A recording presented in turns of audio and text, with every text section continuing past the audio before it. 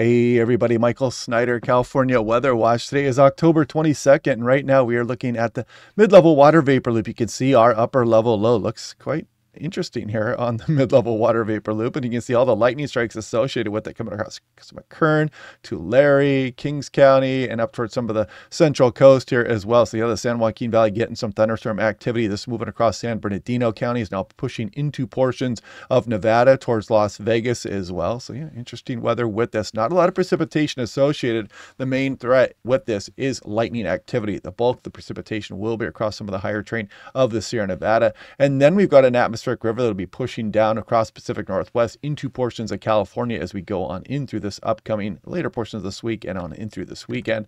So we had a life claim there across the Oregon coastline from sneaker wave activity. So when you see these warnings going up, please, pay attention.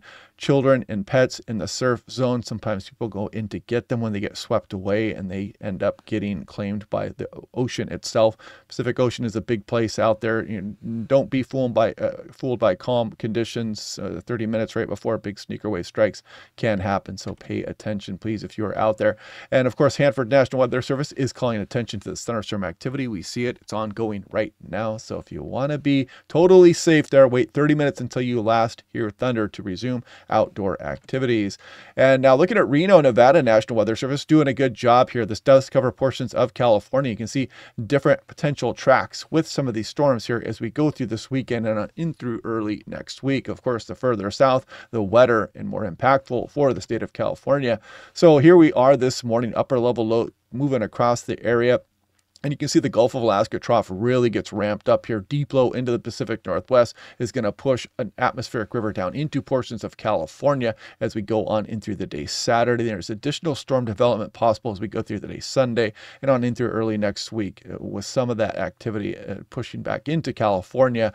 But I'll show you some more on that here in a moment. And we'll take a look at the European actually starting right now. There's that upper level low pushing across the region. If you look close, you can kind of see some snow for the higher terrain there, mainly above 8,000 feet, but then the atmospheric river arrives. That's on the day Friday afternoon right there, and some pretty hefty amounts across Northwest California, 2, 3, 4 inches not out of the question. It loses some of its punch that moves towards the Bay Area, but it looks like the Bay Area and some of Sacramento Valley are going to get precipitation as well, some of the northern Sierra Nevada, and some snow for the highest peaks. And then you can see this next storm system out here. It's kind of been weakening and strengthening some of the model runs here, but that could bring some blustery conditions as we go through Sunday as well, and additional rounds of precipitation associated with that storm, and maybe even a little bit more snow for the higher terrain. And then looks like the next one's kind of dying out as another deep low starts to form out here over the Pacific Ocean, probably headed somewhere towards the Pacific Northwest. Now, total precipitation in inches. If I scroll through here, again, kind of the Sierra Nevada getting the bulk of this, maybe a tenth of an inch or two across some of the San Joaquin Valley here, out across portions of Las Vegas. So not a big precipitation maker, but that lightning is the main story with our upper level low. And you can see as we go through the later morning hours, kind of pivoting up across, some of the southern Sacramento Valley, northern San Joaquin Valley across the Sierra Nevada as we go through the day today. And that continues through this afternoon tonight, and then that pushes off as we go through Thursday. Now, looking at that probability of snowfall above an inch or equal to or greater than 1 inch, and again, mainly above 8,000 feet. Just did want to call some attention to that as you can kind of see that piling up as we go through the day today, maybe a couple inches there.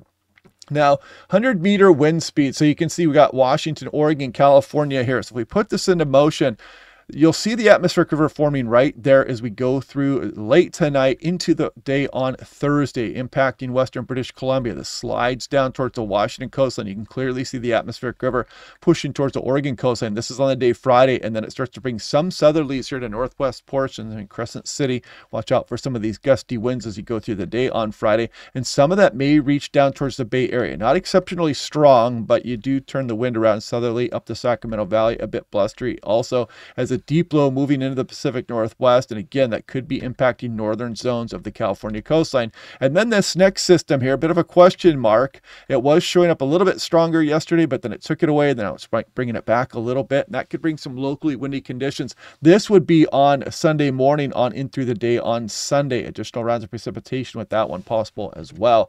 Now, if we look at the GFS, kind of wider look at things here, Hawaiian Islands bottom left, there's the state of California kind of to the right of that image. And if we put this into motion, there goes our upper level low. We get a day or two off, and then the atmospheric river arrives as we go through Friday night, pushing down towards the Bay Area. And then we get this next storm system out here, and we're watching that one to see just how impactful that storm is going to be. Because it wouldn't take much deepening. That deepens a little bit more. You're going to bring some stronger winds, and it's going to be more of an impactful storm. And then you can see another deep low ramping up as we go on in through next week as well. That could be impacting portions of Northern California as well, again, depending on the track of that storm. 6 to 10 day, you can kind of see that above normal there for much of the state of California. Goes through Halloween, and again, favored northern zones here as we go on in towards Halloween, the end of October coming up.